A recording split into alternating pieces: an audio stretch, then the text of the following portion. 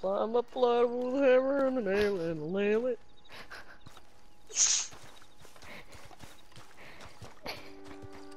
When I was a child, I never imagined that when I turned 30, this would be my life.